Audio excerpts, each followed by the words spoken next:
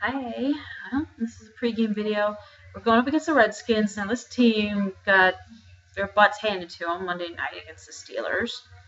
And, as I say, it wasn't pretty.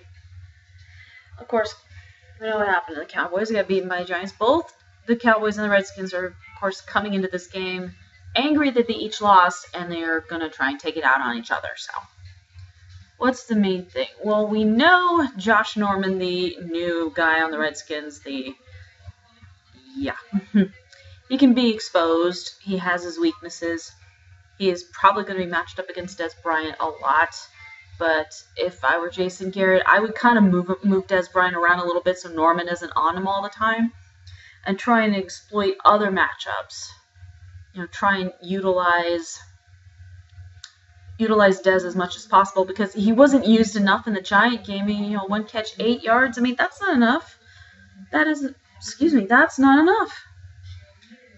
And hopefully that first game showed Dak Prescott what he needs to do and what he doesn't need to do. I know it's one game, but I'm sure he can learn a lot from that. He can learn what he can't do, and there were a lot of things he should not have done. As for who should start, Ezekiel Elliott or Alfred Morris, I know some were calling for Alfred Morris because he had a little bit more success in the Giants game over Ezekiel Elliott. I would try.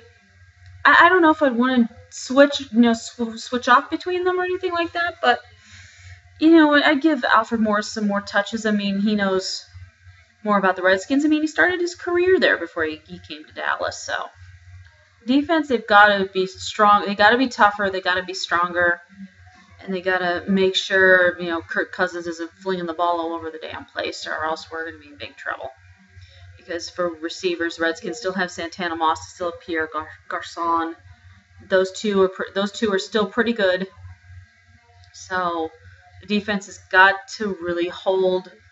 They've got to hold really well. I mean, we can't let the Redskins just go crazy. We can't let that happen. So that's going to be it. I'm going to get some sleep because I've had a long week.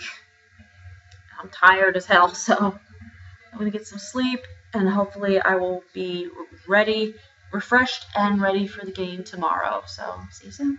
Bye-bye.